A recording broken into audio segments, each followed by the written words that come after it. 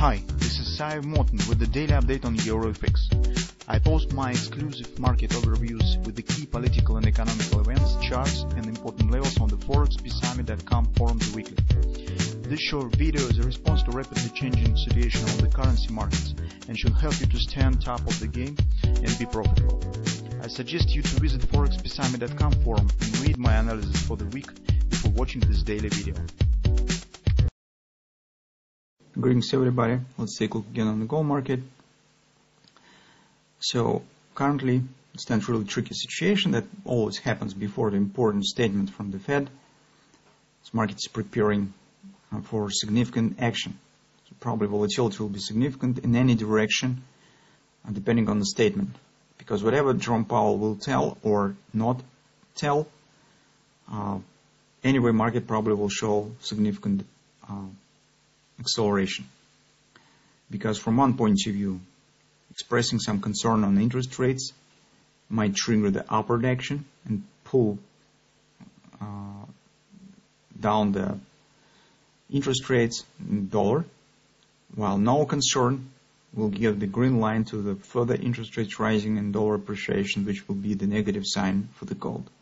Today we already talked about the same thing in the report on the euro currency, where I suggested that using of the stop orders might be useful in the current situation. If you do not want to wait and see what will happen on the Fed statement and then make the decision, taking the position already when you have all information.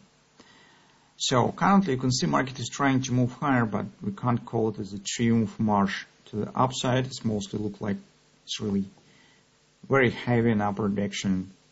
Some chopping, some kind of the retracement type of action. It's definitely not the upward reversal already.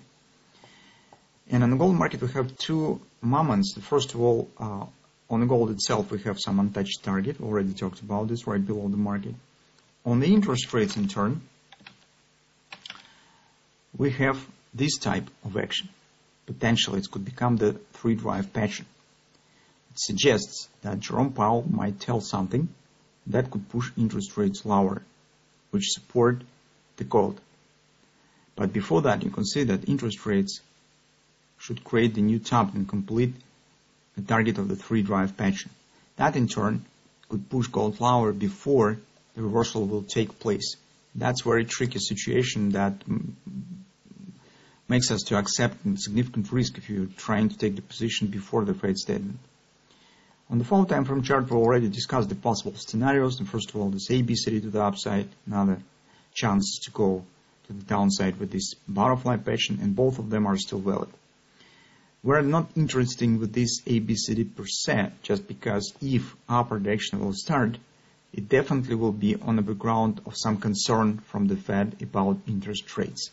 In this case, OP target is not interesting because upward action will be very strong, and it will be significantly in excess of the OP. To some significant resistance maybe on the daily chart. I'm not surprised if we will get 18 even right after the statement by the Fed.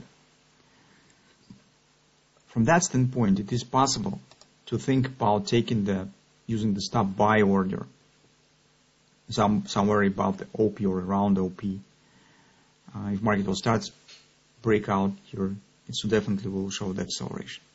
Conversely, if Jerome Powell tells nothing and keep the green line for the interest rates for the dollar, it could happen that market will dive here.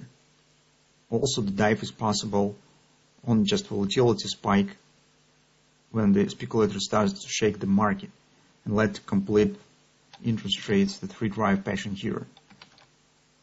So from that standpoint, here is ready to wait and see what will happen, because dropping right back down to the 1650 provides good opportunity for taking the position, as market will reach again the confidence support on the weekly chart and touch again the weekly oversold area. Also, all targets that we have here will be completed. So we have here XOP, OP of this large A, B, C top pattern, also around 1650.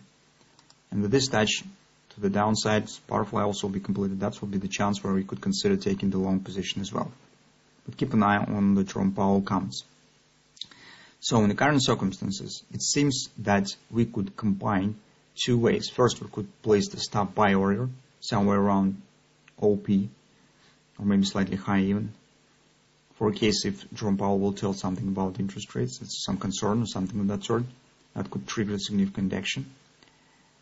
Correspondingly, we could combine this with the possible sitting on the hands and watching where the market will show the final dive before reversal or something of that sort.